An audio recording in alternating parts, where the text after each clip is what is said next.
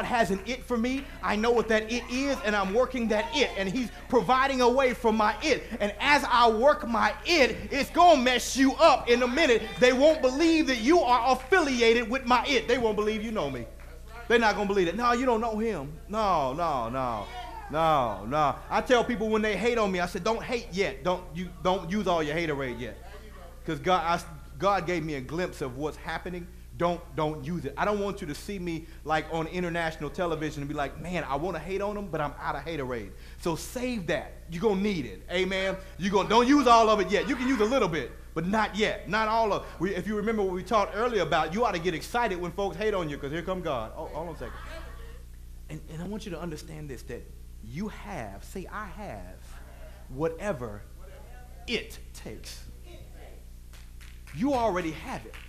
We talked about the fact that the gifts and callings of God are without repentance. You have whatever it takes. You already have it. And I was watching her trying to walk when she was just a little bitty girl, and she would stand up and fall down, and stand up and fall down, and stand up and fall down, and she would do that hundreds of times a day.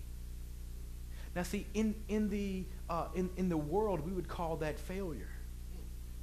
Well, she couldn't speak English yet, so she didn't know that word. She didn't know failure. All she knew is everybody around me is doing this thing. I know I can, and I'm going to keep trying until I make it happen. And here's the deal.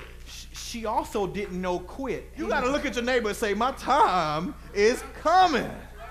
See, the thing about when the kid stands up, everybody rejoices. Be around somebody that whenever you stand up on your it, they rejoice and get excited.